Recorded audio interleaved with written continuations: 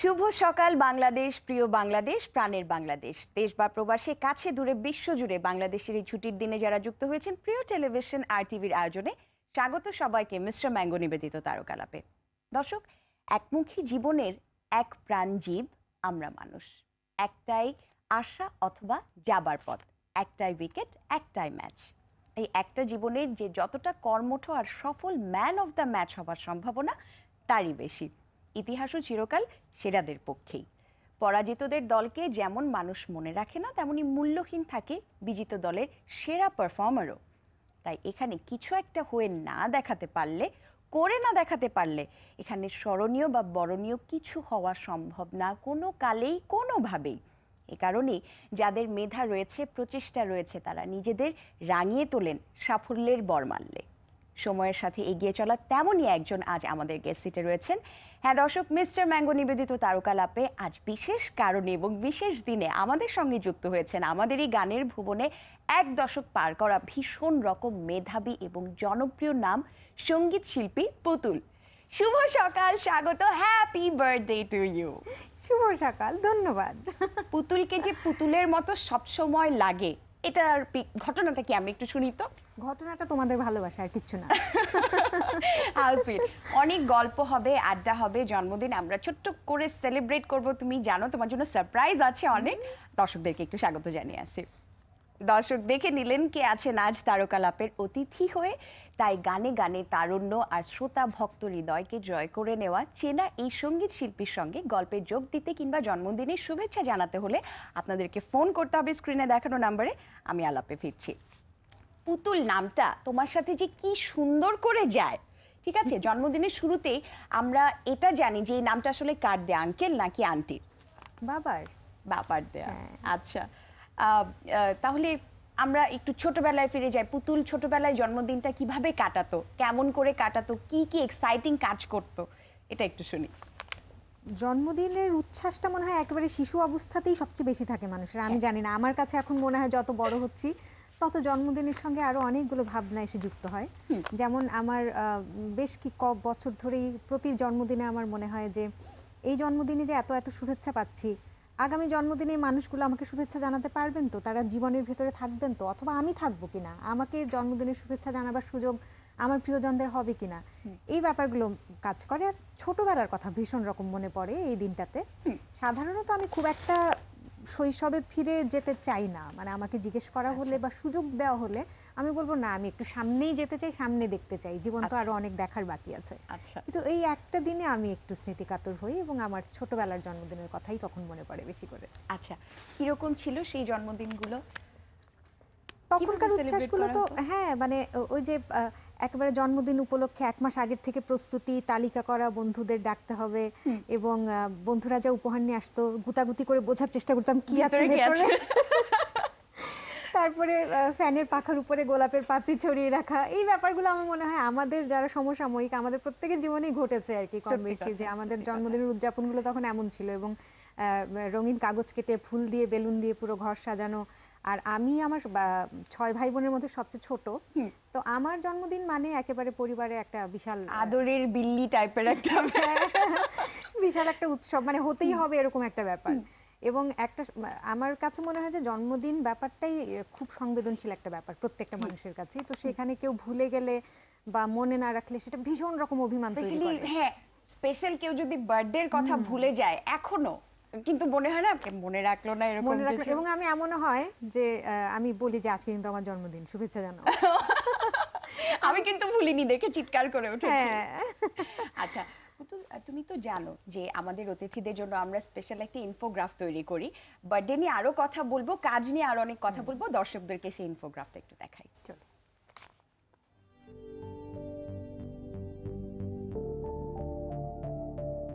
বাংলাদেশের সঙ্গীত ভুবনে বর্তমান সময়ের জনপ্রিয় ও কুশলী সঙ্গীত শিল্পী পুতুল। পুরো নাম সাজিয়া সুলতানা পুতুল। বাবা মোহাম্মদ শামসুল হক, মা মোহসিনা হক। 2 ভাই ও 4 বোনের মধ্যে সবার ছোট পুতুল 13 জুলাই ব্রাহ্মণবাড়িয়ায় জন্মগ্রহণ করেন। তার পৈতৃক আদি স্থায়ী নিবাস ফেনীতে। পুতুলের গানের শুরু 4 বছর বয়স থেকে তার বড় বোনের অনুপ্রেরণায়। তবে ছোটবেলায় গানের চেয়ে নাচের প্রতি তার আগ্রহ ছিল বেশি। সঙ্গীত শিল্পী হিসেবে পুতুলের মূল পরিচিতি আসে 2006 সালে। এছাড়াও সঙ্গীতের বিভিন্ন প্রতিযোগিতায় বেশ কবার স্বর্ণপদক সহ অসংখ্য সম্মাননা অর্জন করেছেন পুতুল। সঙ্গীতের প্রতি প্রবল অনুরক্ত পুতুল পরবর্তীতে সঙ্গীত বিষয়েই মাস্টার্স সম্পন্ন করেন। এই সঙ্গীত পরিক্রমায় তার বেশ কিছু গানের অ্যালবামও প্রকাশ পেয়েছে। এর মধ্যে উল্লেখযোগ্য অ্যালবাম হচ্ছে সন্ধ্যাবাড়ির বারান্দায়, মাটির পুতুল, পুতুল গান 2য় অধ্যায়, পুতুল গান 3য় অধ্যায় ইত্যাদি। শিল্পী পুতুল গান নিয়ে ঘুরে এসেছেন ইউরোপ, আমেরিকা সহ বিশ্বের বিভিন্ন দেশ। পাশাপাশি টিভি অনুষ্ঠান, কনসার্ট ও চলচ্চিত্রের গানে প্লেব্যাক করেছেন পুতুল। গান গাওয়ার পাশাপাশি অনুষ্ঠান উপস্থাপনায় এবং লেখালেখিতেও বেশ মুন্সিয়ানা দেখিয়েছেন তিনি। এরই মধ্যে প্রকাশিত হয়েছে কাব্যগ্রন্থ উপক্রমণিকা এবং পুতুল কাব্য 2য় অধ্যায়, উপন্যাস, একটি মনস্তাত্ত্বিক আত্মহনন এবং তার পুতুল কাব্যিক প্রতিবেদন। পাশাপাশি পুতুল কাব্যিক উপন্যাস জ্যোৎস্না রাতে বনে যেভাবে আমাদের যাওয়া হয়ে ওঠে না শিরোনামের বইগুলো। ব্যক্তি জীবনে স্বামী ইসলাম নুরুলকে নিয়ে তার পরিবার। আমাদের আজকের অতিথি জনপ্রিয় সঙ্গীত শিল্পী, লেখিকা পুতুল। আজ তার জন্মদিনে RTV ও মিস্টার ম্যাঙ্গো নিবেদিত তারকালাপের পক্ষ থেকে অভিনন্দন, শুভেচ্ছা।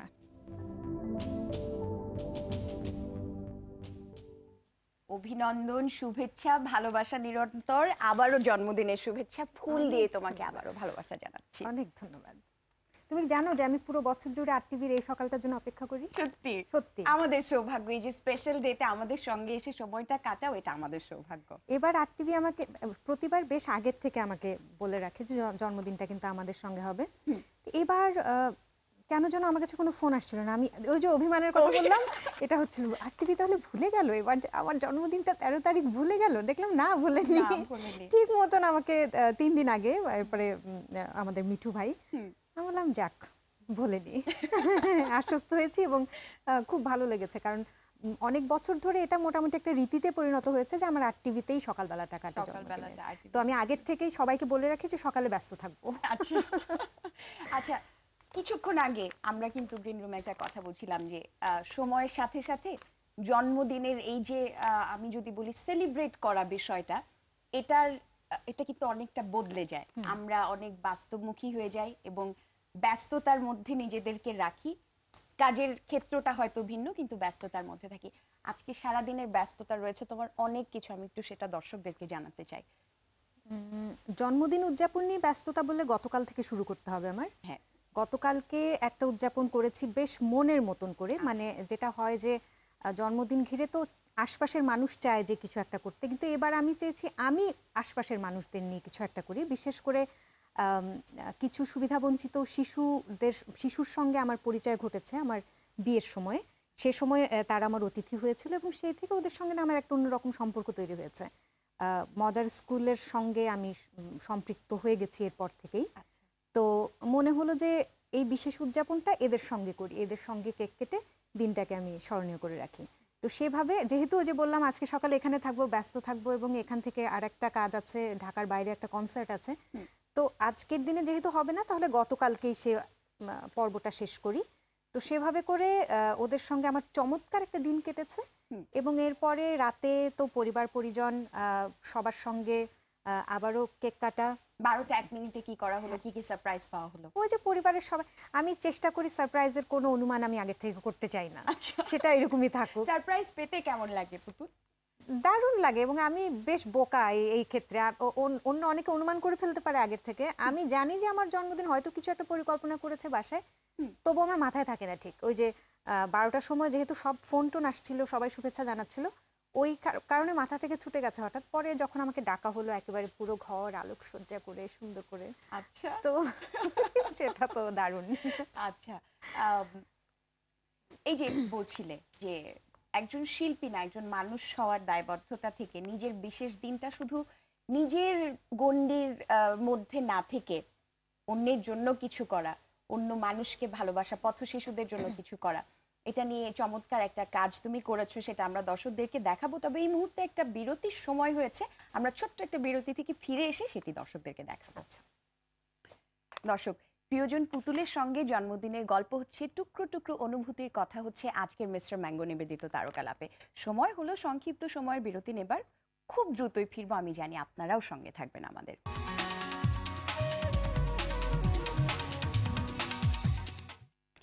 বিরতি শেষে ফিরে এলাম মিস্টার ম্যাঙ্গো নিবেদিত তারকালাপের আলাপে। সঙ্গে রয়েছেন আমাদের সঙ্গীত অঙ্গনের 21 শতকের চেনা মুখ, পাশাপাশি গান রচনা, সুর করা, কাব্যচর্চা, এমনকি খুব ভালো নাচ করা মিষ্টি মেয়ে সাজিয়া সুলতানা পুতুল। আমি গল্পে ফিরছি। তুমি তো নিশ্চয়ই জানো আমাদের একটা রেগুলার সেগমেন্ট রয়েছে, কুইজ সেগমেন্ট। চট করে দর্শকদেরকে একটু কুইজটা জানিয়ে দিই। দর্শক, আপনারা যারা নিয়মিত কুইজের জন্য অপেক্ষায় রয়েছেন তাদের জন্য জানিয়ে দিচ্ছি, তারকালাপের গত পর্বের কুইজের সঠিক উত্তরটি হচ্ছে অভিনেত্রী মৌসুমী হামিদ অভিনীত প্রথম চলচ্চিত্রের নাম ছিল না মানুষ। এবার আজকের কুইজ, তারকালাপের আজকের কুইজটি হচ্ছে সঙ্গীত শিল্পী পুতুলের সবশেষ প্রকাশিত মিউজিক্যাল ফিল্মের শিরোনাম কি ছিল?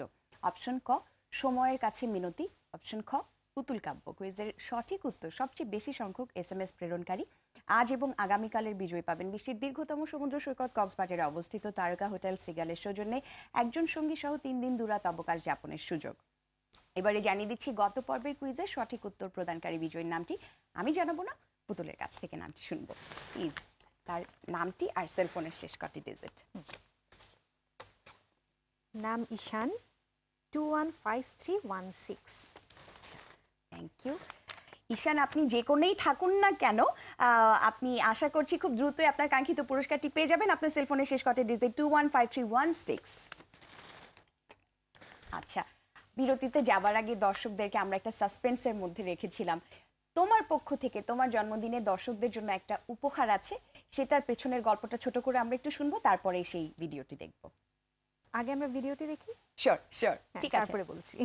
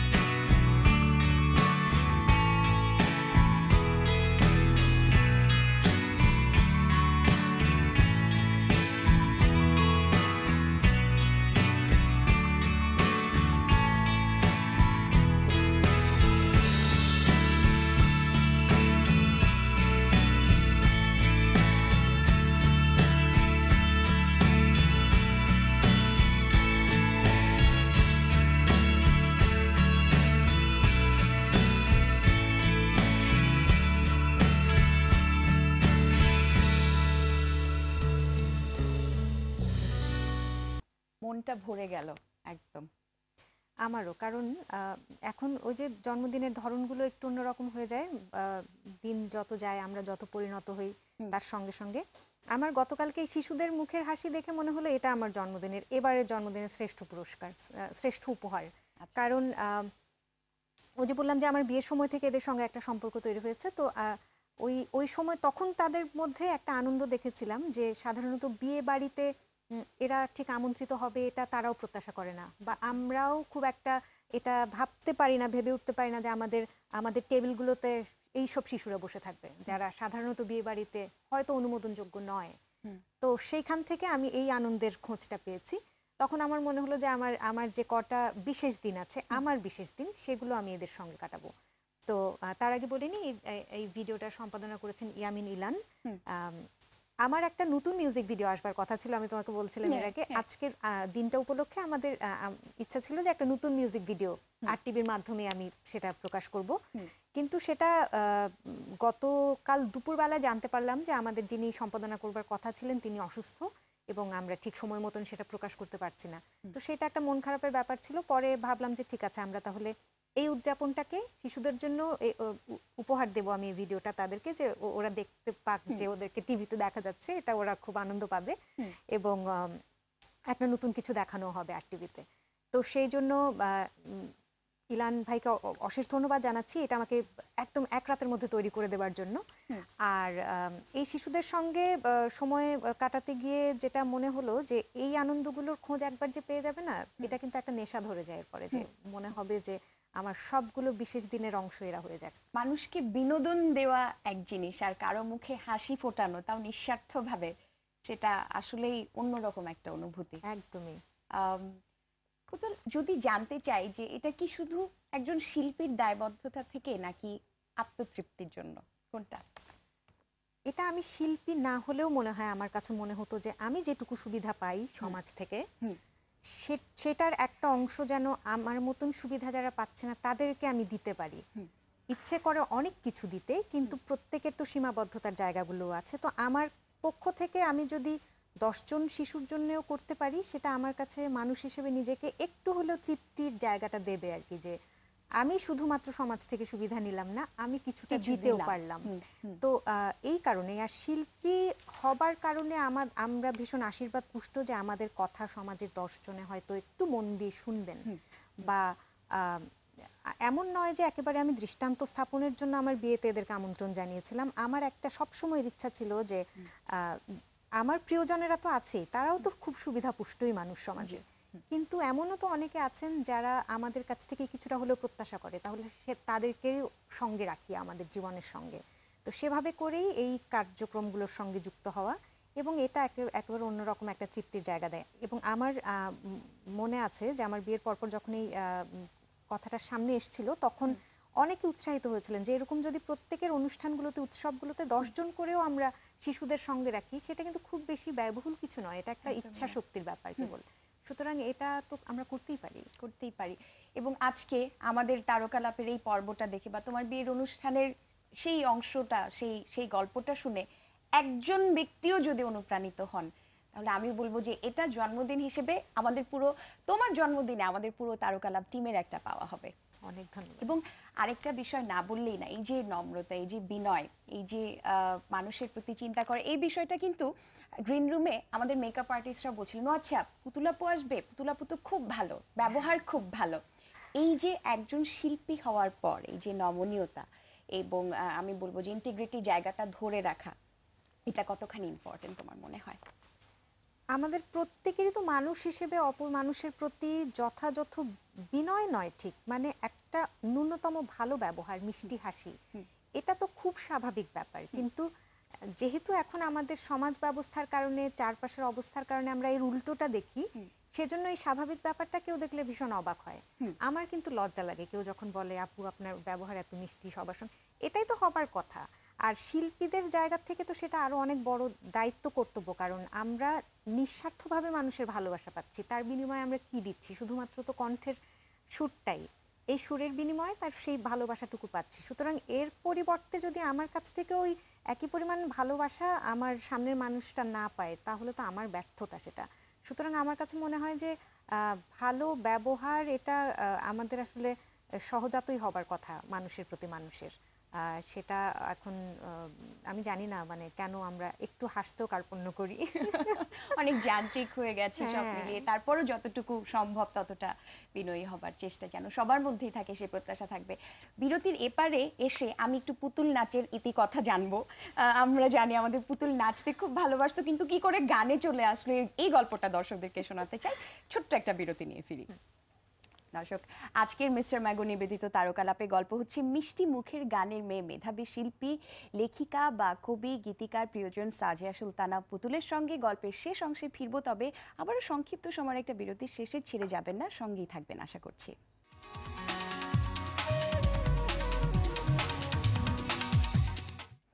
ফিরে এলাম আজকের মিস্টার ম্যাঙ্গো নিবেদিত তারকালাপের শেষ অংশে। সঙ্গে রয়েছেন কাজ দিয়ে শ্রোতা ভক্ত দর্শকদের কাছে নিজের ভালোবাসার জায়গা তৈরি করার সময়ের অন্যতম মেধাবী সঙ্গীত শিল্পী পুতুল। ফিরছি গল্পে। আচ্ছা, বিরতিতে যাবার আগে একটা ছোট বিষয় জানতে চেয়েছিলাম যে পুতুল নাচের রীতি কথা, কি করে পুতুলের নাচের প্রতি আগ্রহ ছিল আর সে গানে চলে আসলো, একটু ছোট্ট করে একটু শুনবো, তারপর তোমার জন্য একটা সারপ্রাইজ আছে, সেটা দেখাবো। পুতুল নাচ নয়, এখন তো পুতুল গান হয়ে গেছে। আমার আমার সব কাজ পুতুল গান নামেই বের হয়। হ্যাঁ। তো নাচের বিষয়টা একেবারে যখন স্কুলে পড়ি তখন থেকে তো চেষ্টা করতাম এই যে সহশিক্ষা কার্যক্রমের যা যা কিছু আছে সব কিছুতে অংশগ্রহণ করার, এবং বাবা মা দেখতে চাইতো আমি সব পারি। হ্যাঁ, আসলে তো সব পারি না, আমি খুব অল্পই কাজ পারি। সব পারো না, কোন জায়গাটা আছে যেটাতে তোমার রিক্ত পদচারণা নেই? আমি যদি বলি না না, আমার চাইতে অনেক মেধাবী মানুষ আছে যারা যাই কিছু করে খুব ভালো হয়। তো যাই হোক, আমার ওরকম তখন স্কুলে নাচ করা হতো এবং দেখা যেত যে আমি নেতৃত্বই দিতাম, সামনে থাকতাম এবং শেখাতাম অন্যদের। তো তখন ওইভাবে একটা লম্বা সময় জুড়ে 10ম শ্রেণী পর্যন্ত নাচটা সঙ্গে ছিল। এরপর এর সঙ্গে তো মানে অবশ্যই বলতে হবে যে গান একেবারে আমার যখন থেকে সঙ্গীত বোধটাই তৈরি হয়েছে একদম ছোট্টবেলায়, মানে আমার বড় বোনের কাছে বাড়িতে দেখে, তো সেইটার সঙ্গে নাচের একটা নেশা বা ঝোঁকও ছিল আর কি। তো তবে সবসময় আমি ভীষণ সিরিয়াস ছিলাম কিন্তু গানে, মানে গানে কখনো ফাঁকি দিইনি এটা বলতে পারি। অন্তত ওই সময়টায় তো একদম না, স্কুল জীবনে একদম পুরো খুব বাধ্য ছাত্রী। তো যাই হোক, তো এরপরে তো গানে অনেক স্বীকৃতি জমলো স্কুল জীবনে। তো আস্তে আস্তে বুঝতে পারলাম না এটাই আমার ভেতরকার সত্যিকারের নেশার জায়গাটা। তো এরপর তো গানকেই নিজের সঙ্গে করে নিয়েছি, নাচ থেকে আস্তে আস্তে দূরে গেছি। আর টিভিতে অবশ্য নেচেছিলাম একবার বড় হবার পরে, কয়েক বছর আগে। তো এই আর কি, এখন বিভিন্ন বিশেষ উদযাপনগুলোতে হয়তো নাচ করা হয়। তো শখের জায়গা থেকে, কিন্তু গানটা হচ্ছে ভালোবাসা। আচ্ছা, এই ভালোবাসার বার্তাই আমরা তোমার জন্য কিছু রেখেছি সারপ্রাইজ হিসেবে, সেই সারপ্রাইজটা একটু দেখা যাক। আচ্ছা, হ্যালো, আমার খুবই প্রিয় আমার ছোট বোন পুতুল, তোমাকে আমার পক্ষ থেকে, আমার পরিবারের পক্ষ থেকে অনেক অনেক ভালোবাসা, শুভেচ্ছা। পুতুল অনেক ভালো একটা মেয়ে, যারা আমরা জানি, এবং দর্শকদের বলে রাখি যে পুতুল এত বিনয়ী, এত সুন্দরভাবে সবার সাথে মেশে যে ও কিন্তু আমাদের ভীষণ প্রিয় একটা বোন। আর পুতুলের অনেক প্রতিভা, ওর লেখার প্রতিভাতে আমি যেমন ওর গায়কির প্রতি আমার ভীষণ পছন্দ আছে, তেমনি ওর লেখা আমি খুব পছন্দ করি, আমি নিজে পড়েছি। পুতুল, তুমি অনেক ভালো থাকো, আর ওর বাবা মাকে যত ভালোবাসে এটা আসলে সত্যি নোটিস করার মতো। আমি চাই যে পুতুল অনেক ভালো থাকুক, অনেক সুখে থাকুক, জীবনে অনেক কামিয়াব হোক। খুব ভালো থাকো আপু। পুতুল আপুর ব্যাপারে কি বলবো? পুতুল আপু হচ্ছে আমাদের পছন্দের তালিকা, আমরা যারা ক্লোজ আপে, আমরা যারা 2006 আমাদের গ্রুপের মধ্যে সবচেয়ে গোছানো একটা মেয়ে। আর পুতুল আপুর বাংলা বলা দেখে আমরা অনেকেই বাংলা শিখেছি, তখন দুষ্টামি করতাম অনেক বেশি পুতুল আপুকে নিয়ে। আর আমার দেখা ইন্ডাস্ট্রিতে যতগুলো মেয়ে আছে, আমরা যারা কাজ করি, তাদের মধ্যে সবচেয়ে ডিসিপ্লিনড, অনেক সোভার, অনেক ভদ্র, ভালো মেয়ে, ভালো মানুষ যাকে বলা হয় সেটা হচ্ছে পুতুল আপু। পুতুল আপু, তোমার জন্য অনেক অনেক ভালোবাসা। তুমি আরো অনেক অনেক বেশি আমাদের জন্য গান, বই লেখা, সবকিছুই কার্যক্রম চালিয়ে যাও। তোমার সাথে আমরা আছি, ভালো থাকো। পুতুল, তোকে অনেক অনেক শুভেচ্ছা। পথ চলায় আমরাও এক যুগ একসঙ্গে আছি এবং বাংলাদেশের বাংলা গানের সঙ্গে আছি, এবং আমাদের যাত্রা একসঙ্গেই শুরু। তোর জন্য অনেক দোয়া, অনেক ভালোবাসা, এবং আসলে তোকে নিয়ে বললে কমতি হবে। তুই যেভাবে আমাদের বাংলাদেশের বাংলা গানকে নিয়ে এগোচ্ছিস, আমার মন থেকে তোর জন্য দোয়া। ভালো ভালো গান করে যা, ভালো গানের সুর এবং কম্পোজার, ভালো ভালো একজন কম্পোজার হয়েছিস তুই, তো সেই ক্ষেত্রে অনেক দোয়া রইল এবং অনেক ভালো থাক। হ্যালো সুন্দরী আপু, তুমি অলওয়েজ অনেক বেশি সুন্দর, কারণ তোমার নাম পুতুল না, আন্টিকে বলা উচিত। আসলে এত অ্যাপ্রোপ্রিয়েট একটা নাম কিভাবে মানে মানুষ রাখে, আই ডোন্ট নো। মানে আমি যখন অনেক ছোট ছিলাম তখন তুমি যখন সাজতে, ইউ নো দ্যাট, যে আমি সবসময় তোমার দিকে তাকিয়ে থাকতাম। তুমি এখনো অনেক সুন্দর, এবং এইভাবেই সুন্দর করে পুতুলের মতো সুন্দর করে আমাদের মাঝে থাকো, এই দোয়াই করছি। কেমন লাগলো? এই জন্যই মনে হয় প্রতিদিন জন্মদিন কেন হয় না। এখানে তো বেশিরভাগই আমারই ব্যাচের, বা 2006 ক্লোজ আপের আমরা যারা একসঙ্গে পথ চলা শুরু হয়েছে, এবং এই মানুষগুলো একেবারে খুব প্রাণের জায়গায় আছে আর কি। মানে এই অঙ্গনে এখন বন্ধু বন্ধু বললে আসলে সবার আগে এই নামগুলো মনে পড়বে, কারণ যেহেতু একসঙ্গে পথ চলা শুরু হয়েছিল একটা ভীষণ আবেগের জায়গায় সবাই সবার। আর ইব্রা টিপু ভাই একেবারে শুরু থেকে একদম ক্লোজ আপে আমরা যখন ভিরু ভিরু পায়ে মঞ্চে গাইতাম অডিশন রাউন্ডে বা দ্বিতীয় রাউন্ডে, তখন উনি পিয়ানো বাজাতেন, মানে তখন থেকে গুরুস্থানীয় একজন মানুষ হিসেবে ওনাকে পেয়েছি। সবটা মিলে এই পর্বটা এই অনুষ্ঠানের একেবারে আমার জন্য সেরা। আমাদের ভালো লেগেছে এটা তোমার জন্য তৈরি করতে। আমরা একেবারে অনুষ্ঠানের শেষ পর্যায়ে চলে এসেছি, কিন্তু একটা কাজ বার্থডেতে না করলেই না, কেক কেটে সেলিব্রেট করা। চলো সেটা করে ফেলি। চলো। একটা স্পেশাল কেক আমরা রেখেছি টেস্টি ট্রিটের জন্য।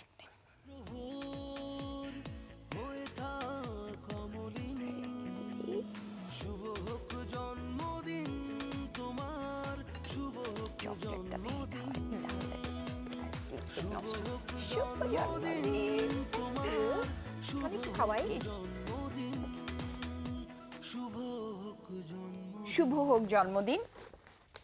ভালো লাগলো। এবং যেটা বলছিলে যে জন্মদিনের সকালটা আমাদের সঙ্গে কাটানোর জন্য অসংখ্য ধন্যবাদ। সময় স্বল্পতার কারণে আরো অনেক ইচ্ছা থাকার পরও গল্পটা চালিয়ে যেতে পারলাম না, অসংখ্য ধন্যবাদ। অনেক ধন্যবাদ। এরকম সকাল RTV আমাকে প্রতি জন্মদিন উপহার দেবে, এটাই আমি প্রত্যাশা করছি যেতে যেতে। এবং সবার জন্য ভালোবাসা, যারা বিভিন্ন মাধ্যমে আমাকে গতকাল রাত থেকে শুভেচ্ছা জানাচ্ছেন, ভালোবাসার বন্যায় ভেসে যাচ্ছি বলা যায়।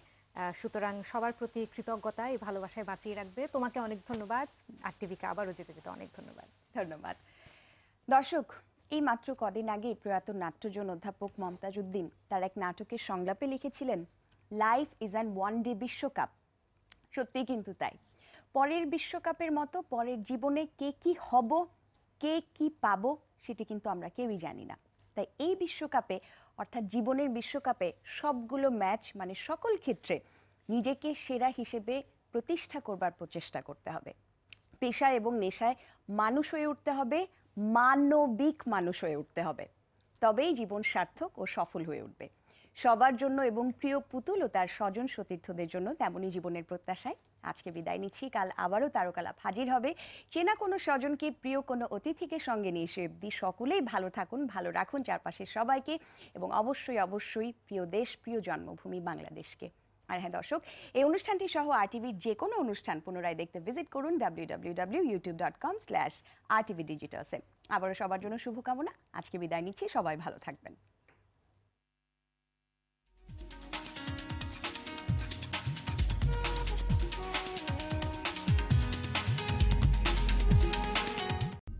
তোমাকে আসতে